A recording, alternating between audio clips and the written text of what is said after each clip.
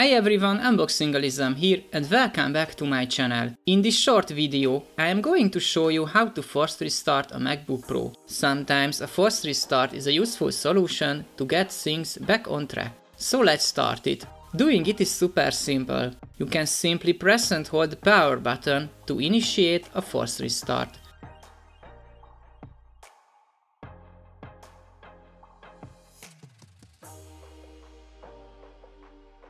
Now wait a few seconds, then press the power button in order to turn your MacBook Pro on.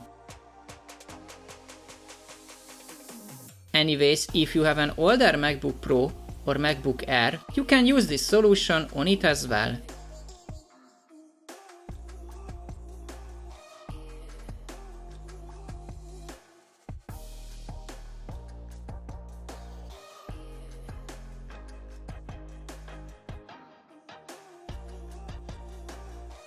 At the end of my video, let me ask you a small favor. As you can see, most of my viewers are not subscribed. If you find my video helpful, please take a second to give a like and click on the subscribe button to help my videos reach more people.